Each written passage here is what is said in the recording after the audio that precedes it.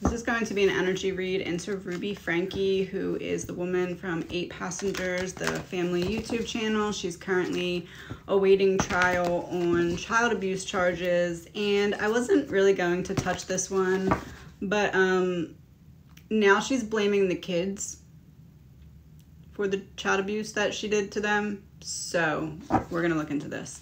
First things first, what is her energy? This is all alleged, my opinion, not fact. The Leopard King, Sword of Law, bravery, self-discipline, and faith, but it came out in reverse. She's hiding behind a religious front. Whatever it is that she's saying is all to knowingly block the abuse. Where is this stemming from? She has a mommy wound for sure, which makes sense. Ever since she began exploring who she was, it was never exploring who am I, it was exploring why does my mom hate me, or some variation of that. What was her childhood life growing up?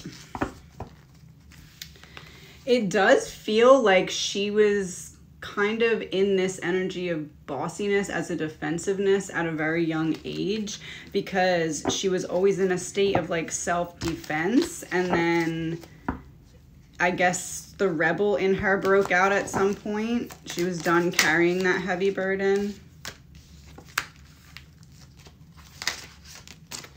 I do think that she doesn't even, it's one of those like truly believes your own shit. She truly believes that what she's doing is right. And I think it's because her partner supported her through it and didn't call her out. So she was like, well, if this person is going along with it, I must not be that wrong. Manipulation and deception. It's like he was scared of losing what they had built because he knew that she would not stand for someone standing up to her. What's her energy? The husband's energy? Energy between. She's coming up with a 4 of Cups. He's coming up as 8 of Pentacles reversed and the Chariot for between. So it's her that's always unexpected, coming out of nowhere, always on edge. Like you always have to walk on eggshells around her. He lets that happen. He doesn't do anything to stop it. He doesn't take that role of protector, and they just kind of don't think and just go. Like, this is like, I don't think, I just go on a whim of whatever I feel like saying or doing. And after, I don't really think about it either. After, I'm actually happy when I see my children upset or hurt because I feel like I made my point. Yeah, it's a lack of self-love.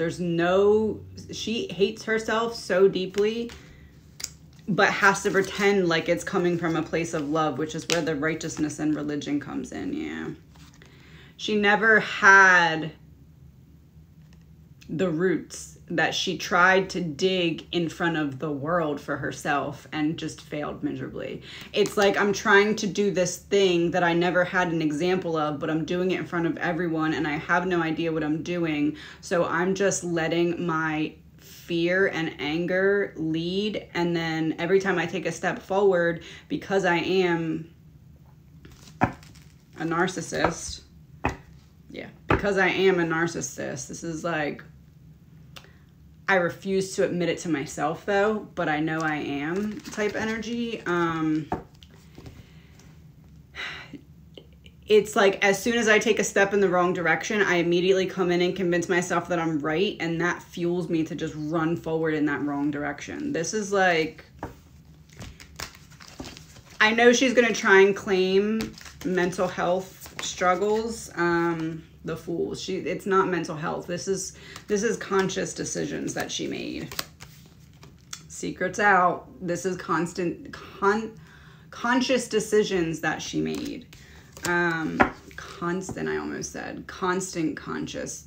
Literally, it never stopped. Ace of Pentacles reversed. Anything she could take back, especially from her children.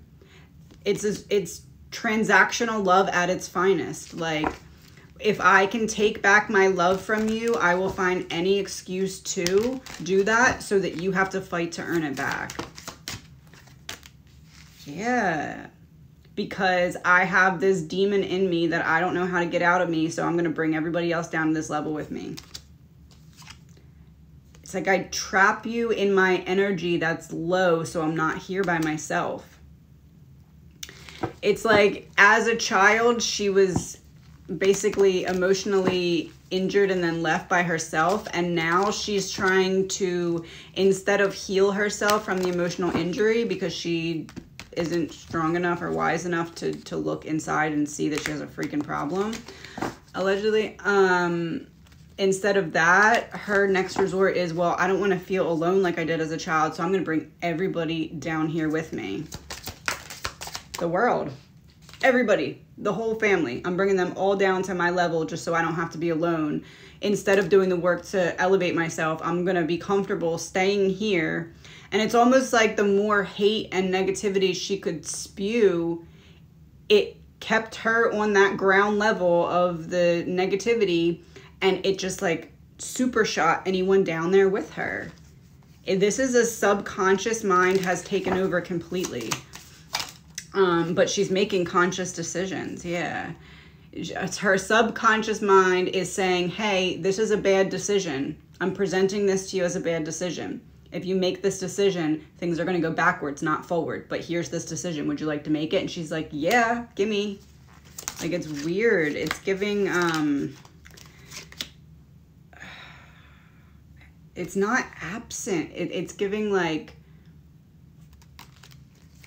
hit them where it hurts as much as I can, like incoming energy from her that initially wounded her, and she's retaliating on that initial person, which feels like her mother. Is it her mother? King of Pentacles. So it feels like maybe her father was more in the mother role for her, and that's where the mother wound came from. She has a mother wound from a masculine energy. Yeah. That's what needs healing. She has a mother wound from a masculine energy. Oh, that's why it was like when her partner didn't stop her and went along with all this stuff. That's why it increased and got worse and worse and worse, because she has a masculine energy mother wound somehow, some way. And her partner was the fruition of like what she thought would heal that. Yep, King of Wands, Six of Wands. Victory because of using this person passionately at my whim. What's her husband's energy? Golden Empress. I said she has a masculine energy mother wound, and her husband is coming out as the Golden Empress. Yeah, jewel of a beta, the jewel, he's her crown jewel. She was like, look, you are the perfect person to put in this exact role as the person who hurt me. Potency, confidence, and magnetism. I bet you she sought him out and was like, you're the perfect person and I need to have you. That's the type of energy this is. It's like not anything about him as a person, but him fulfilling this role in her life. Yeah, decision you can't go back from. What's going to happen to her? The karma that she dished out for her children, or the pain that she dished out for her children, is coming back as karma.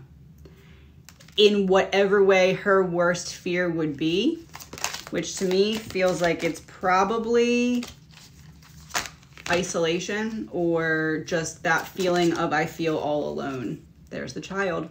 I feel all alone. She's going back to basically a permanent state of feeling what her worst trigger or fear is because of what she did to her children. Quickly.